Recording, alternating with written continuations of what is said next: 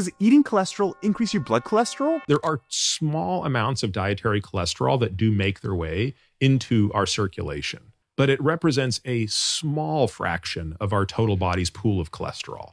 Again, this was known even by Ancel Keys, the guy who turned fat into the biggest boogeyman of all time. Ancel Keys acknowledged this in the 1960s. Dietary cholesterol plays no role in serum cholesterol. There are two main kinds of cholesterol in our body. Exogenous cholesterol, which is the kind that you eat from your food, and endogenous cholesterol, which is the kind that your body produces, primarily in the liver. Your body is really good at cholesterol homeostasis, which just means maintaining balance. When you eat more cholesterol, your body typically responds by producing less. And when you eat less cholesterol, your body typically responds by producing more. So for the average person, eating less cholesterol has a negligible impact on their actual cholesterol levels. And what matters more are things like your saturated fat intake, your overall caloric balance, your body fat levels, insulin resistance, and even genetics. And this is why major nutritional guidelines removed hard cholesterol limits from their recommendations a couple of years ago. Now, of course, there are some exceptions. Some people, due to genetics, are hyper-responders, where eating more dietary cholesterol significantly increases their blood cholesterol levels. That said, overall dietary cholesterol doesn't matter much for the average person. And if you have high cholesterol levels and you need to lower them, it's much more effective to improve your body composition and focus on overall healthy dietary and lifestyle patterns. So no, eggs are not destroying your arteries. Hope this helps.